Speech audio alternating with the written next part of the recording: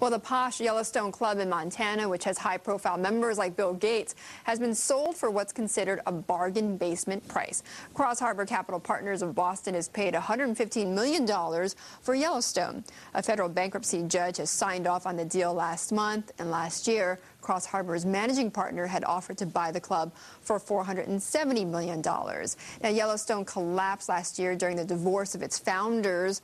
Later, there were revelations the pair had siphoned tens of millions of dollars from Yellowstone. The club was more than $400 million in debt.